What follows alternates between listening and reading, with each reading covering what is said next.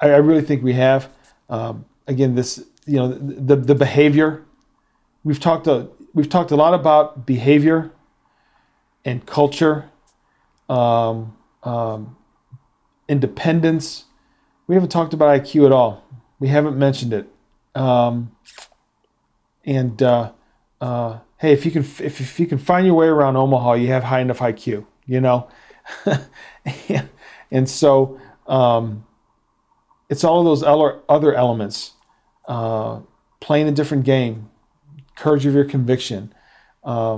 Focused investing is a high conviction activity, and everything spills out from that. So what I try to do as Chief Investment Officer at Wedgewood is to bolster all of those key elements that the team is engaged in 24/7, and then they bolster me as well because they've all bought into it. So it's again, it's we often get the question at Wedgewood, well, you guys are managing $4, $5, $6, $7 billion in assets, and you only have 4 people on your team.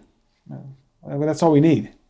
Like I said, we bought 1 new stock last year. Now we added to some and we trimmed some, etc.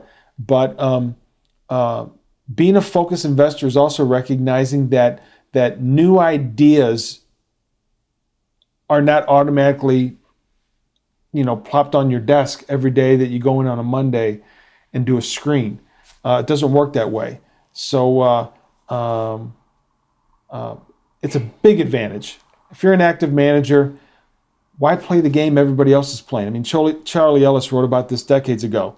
And that's also between Buffett and Munger and Fisher and Charlie Ellis, Bogle, simplicity. Again, these are the foundational elements of our investment philosophy, and we try to enhance those through being focused. Again, focus can be an edge if properly applied, and then at the beginning and end of the day, if that edge is repeatable, well, now you have an interesting argument, an interesting debate.